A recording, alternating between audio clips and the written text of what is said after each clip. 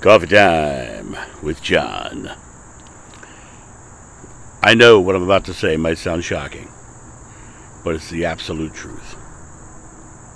Jeshua liked sex. Jeshua liked sex. Why wouldn't you like sex? Sex is a wonderful and beautiful part of the physical experience. It's a loving experience if it's done lovingly. If you've got a beautiful wife who you call Ishti and you just love her to death, sex is just a benefit of being able to make love to that person. Jeshua loved sex because he loved his wife. He loved the experience of that and expressing love physically. It's part of the physical experience. But the taboo that gets wrapped around sex has got to be cleaned up, because it is a part of the natural experience.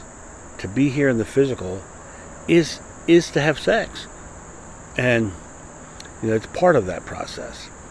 And he loved his wife, and they would disappear off and have a good time, right?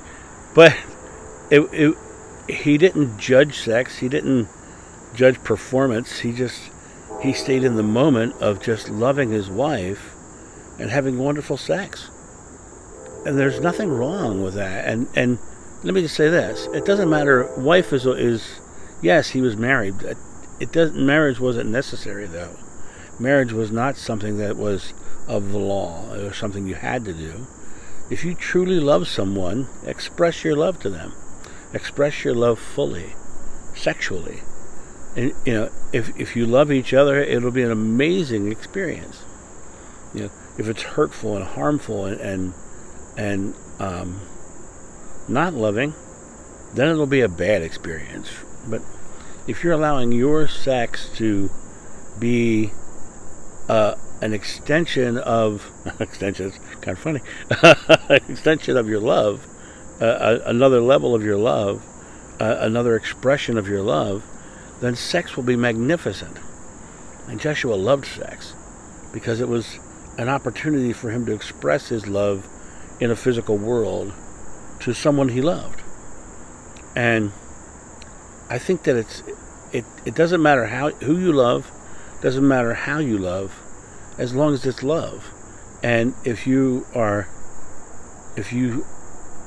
can express that love on a sexual level or in a sexual way, why wouldn't you? So my thought on this is that a lot of people will think it's taboo to bring up Jeshua and sex in the same sentence. But that, in my mind, is ridiculous.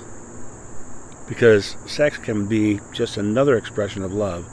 And it's a very natural physical thing that we all do and we all have.